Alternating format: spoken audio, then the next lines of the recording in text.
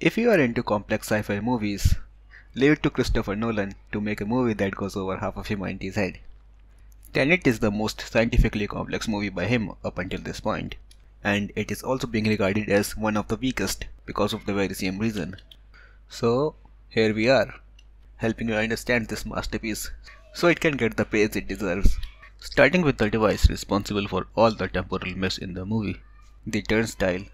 Turnstile is the machine in the Tenet universe that people use to time invert themselves and the objects. According to the explanation given, turnstile can invert an object's entropy. To understand this, we need to understand what entropy is. By classical definition, entropy is the system's thermal energy per unit temperature that is not available for doing any work. In simple terms, entropy of the universe can be seen as the record of everything that has taken place in the universe up until that point. Any process that cannot be reversed increases the entropy by a small amount, and any process that is reversible, like opening and closing of the door, does not change the entropy at all. Or we can say that it contributes a positive and a negative change, while the irreversible process can only contribute a positive change. This makes entropy always go in one direction, that is to increase. And because of this property, entropy is also known as the error of time, because it denotes the flow of time itself. What turnstile does by inverting an object's entropy is to make the object undo everything, making it contribute negative values to the universe's entropy. For example, if a bullet in a gun is a system with zero entropy initially, and after a few seconds someone shoots the bullet, since shooting a bullet is an irreversible process because you cannot unshoot it back, the entropy increases.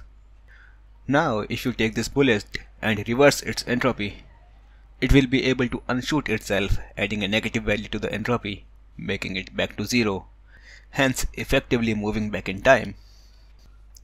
Now that we are done with the maths, let's talk a little about the use of turnstile we saw in the movie. In the movie, the turnstile is divided into two sides, the red side and the blue side. The red side denoting present to future movement, and the blue side denoting present to past movement, same as the color coding in the final battle scene. Anyone who enters from red side will emerge from blue side with their entropy reversed, and start going from present to past. In every use of turnstile, we either see two versions of the same person on both sides, either entering or leaving the machine at the same time.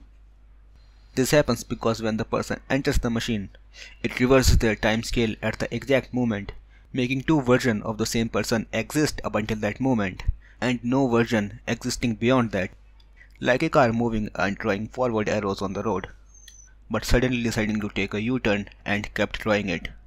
So now anyone moving on the road will see two arrows, one forward and one backward, and the arrows will stop appearing after the U-turn is passed. It's like one of those old musical cassette tapes, in which you could store two tracks on each side, one normal on the forward side and one reversed on the other side, and you had to flip the cassette to listen to the other track. The reason why people are so confused is because in the movie, both sides are playing at the exact same time. That's why we see two groups of protagonist and his team entering the turnstile at the same time in Sator's facility, because at that exact moment, it's the end of track 1 and the starting of track 2, but the track 2 is reversed. Just in this case, the track 2 is the second half of track 1. So the end of the overall song had already occurred in the Stars 12. We just had to flip the cassette to understand it. If you like this video, make sure to share it with your friends and hit the subscribe button, because there will be more explainer videos on Tenet in the future. So make sure you don't miss it, because we live in a twilight world and there are no friends at dusk.